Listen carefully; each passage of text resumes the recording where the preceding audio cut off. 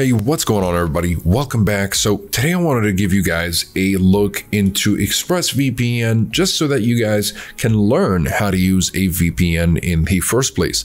So if you're new to VPNs and you're also not really sure which VPN to go for, today I have a tutorial for you as well as a good recommendation that you could use if you end up liking this VPN.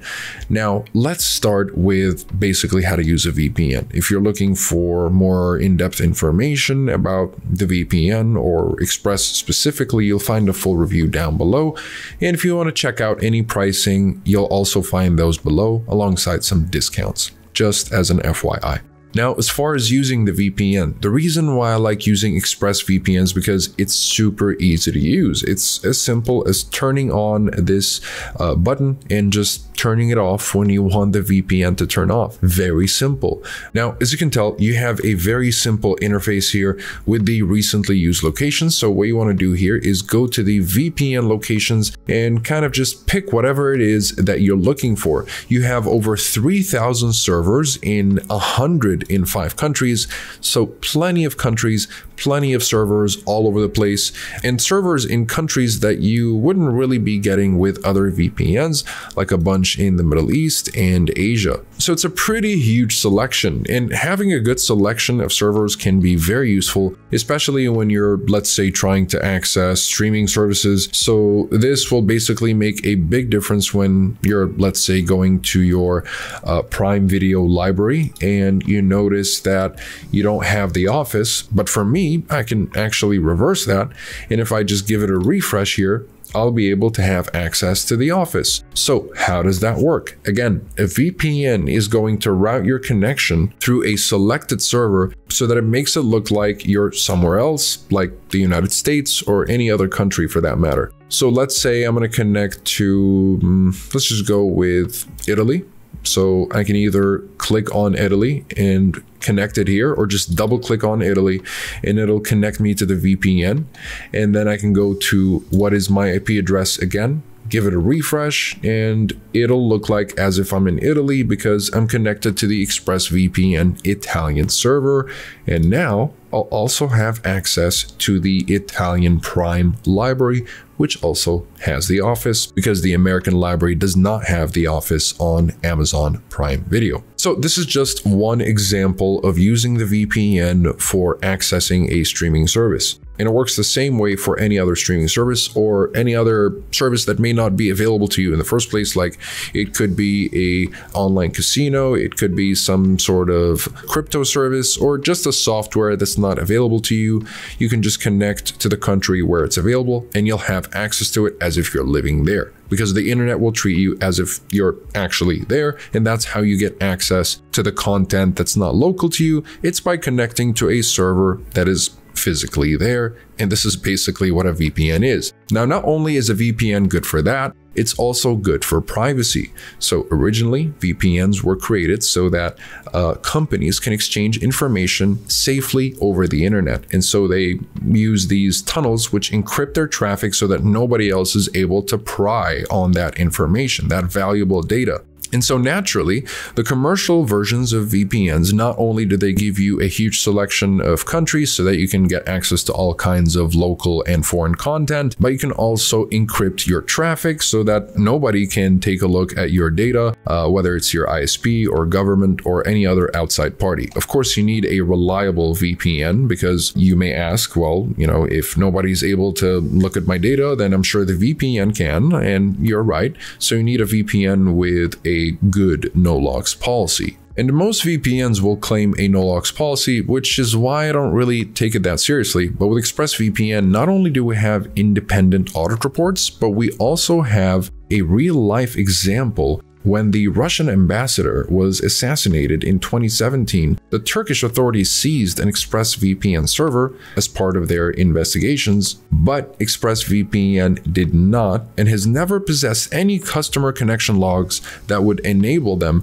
to know which customer was using the specific IPs cited by the investigators. So this is a real-life example of ExpressVPN being as reliable as it can be and as private as it can be, despite the unfortunate situation here. But this is just a great example of how seriously ExpressVPN take their users' privacy. But this is just a great example of ExpressVPN upholding the integrity of their users' privacy. Now, in order to make full use of Express, you need to understand how to use it properly. So in this case, what I want to do is explain to you the two main security features, the kill switch and split tunneling. Now, the kill switch is going to disconnect you from the internet when your VPN disconnects unexpectedly. So why is this useful? Let's say you're in a country where you're not really supposed to maybe open up a specific website that's banned in your country.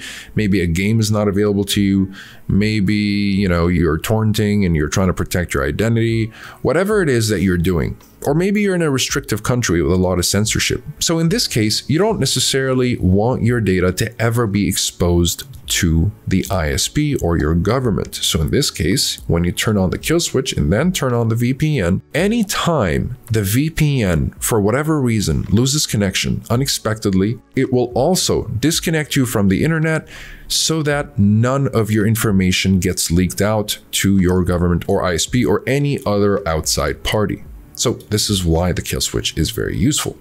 So you want to keep that on if you're interested in making that happen. So that's for the kill switch. Now, split tunneling, when you turn it on, you want to adjust it first. So as you can tell, there's only allow selected apps to use the VPN or do not allow selected apps to use the VPN. So the first option here, when you select it and you select the applications, this means that it's only going to allow these applications to use the VPN while the rest of your applications are not using the VPN. If you pick this option instead, it means the selected application will not use the VPN while the rest of your connection can use the VPN. This is what split tunneling is. You can select what is tunneled through the VPN. So this is a very useful feature that is unfortunately not available on Apple devices, whether you're on Mac, iPad, or the iPhone. This is only available on Android and Windows, and I believe Linux, and it's only due to the complexity of the Apple devices as far as hardware and software. So it's not ExpressVPN's fault, it's just Apple's design. Now, that's all you need really to understand how to use the VPN properly. Besides that, you want to make sure you're using the lightweight UDP protocol. This is the best protocol. Usually any, WireGuard type of protocol will be the best. You can also keep it on automatic, but lightweight is sort of like ExpressVPN's version of the WireGuard protocol, which is just the fastest protocol. That's all you need to know about the WireGuard protocol. It's an advanced type of protocol that makes everything much easier, faster, more reliable, and more secure. You can read about the protocol if you're interested, but that's really all you need to know to operate a VPN. And you also have other useful features that can be very useful with ExpressVPN, like the advanced protection here, which will block trackers, malicious sites, ads, and you can also block adult sites if you want to use it as a form of parental control if you have kids. So that's pretty useful. And that's basically all you need to know about ExpressVPN for the most part. But if you'd like to learn a little bit more, you can check out the review down below. So now that you know all about ExpressVPN, you can go ahead and confidently just pick whatever it is that you're looking for. So let's say I want to watch some show that is available only in, I don't know, Sweden.